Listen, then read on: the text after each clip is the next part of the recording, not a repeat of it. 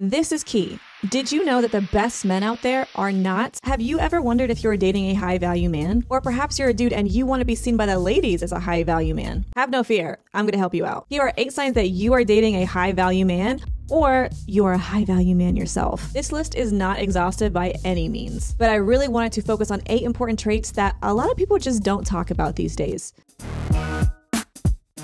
Number 1, emotionally available. Now, this trait is part of a wider subject of emotional intelligence and emotional maturity, which are all vital signs of a high value man. But I want to focus on being emotionally available because this really isn't talked about as much as it should be. So what do I mean when I say emotionally available? A question that you should be asking, or maybe you should be asking yourself, when he's around loved ones, is he acting emotionally available? Meaning, does he stay open and vulnerable about what he's feeling to the people that he cares about? And on the flip side, does he create a safe environment around himself where other people feel like they can express their emotions and be vulnerable as well? Can people trust him with their emotions? Can you trust him with your emotions? Trait number 2, his word means something. A man's word is his bond. That is something my dad has always told me from a young age. If a guy doesn't have his word, honestly, he doesn't have anything. I'm just gonna be real. We oftentimes think of a man who keeps his word as someone who keeps a really big, profound promise, like staying faithful in a marriage. But I'd argue we should actually be looking at, does this man keep the small promises? No one is perfect. This guy is going to let you down at some point, right? But when he does slip up, maybe he forgets to pick you up from work,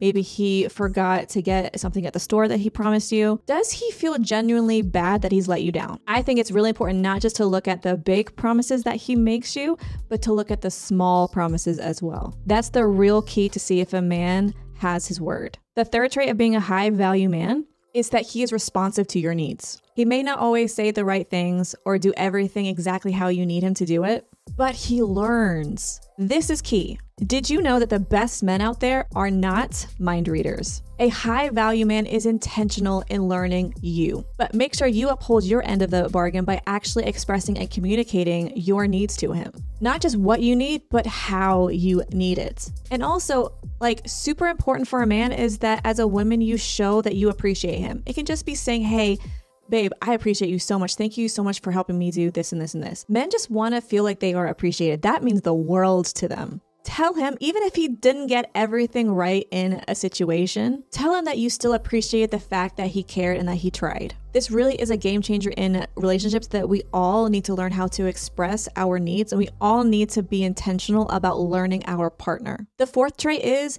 integrity. Now, this is one of the most important parts to a man, along with his word, his integrity. In a world where people are constantly trying to sway you from your opinions, a high value man will know his morals, know his beliefs, know his values, and he stands up for them. He has principles, and he will stand up for them in a room where it's uncomfortable and it's not popular and it's just awkward. He will still stand up for what is right to him. Ask yourself this question: when no one's around, or maybe it's just you and him, does he still stand for his principles? Or is it just a show for everyone else? When no one is there to applaud him, does he still stand for what he believes in? Or is he swayed? A high value man always does the right thing. Always. There is no angle, he just does the right thing. The fifth sign of being a high value man, he wants to improve without being asked. That last part is important, without being asked. A high value man will always be looking for ways to improve himself. He won't need to be asked, he won't need to be nagged. He works on his self-development simply because it is a priority to him. It means a lot to him. He reads books, not to show off, but just because he loves to learn. He takes care of his body because he takes pride in being healthy. And he also wants to look good for you. He runs after success.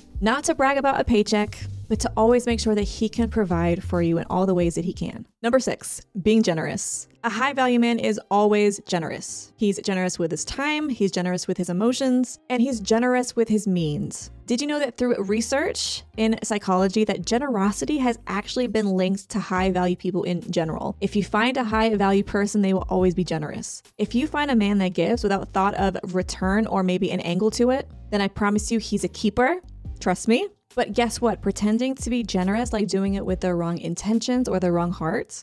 For example, maybe he offers to pay for your meal, but you secretly know that he's going to claim that off as an expense from work, but yet he's going to expect you then to pay for him, like later on, that's not being generous. In fact, it's worse than being stingy and tight. Number 7, humility. Now, this is a less glamorous trait, but I'd argue that it is one of the most important ones. A man who stays humble in the highs and the lows of life is precious and rare. Everyone has flaws.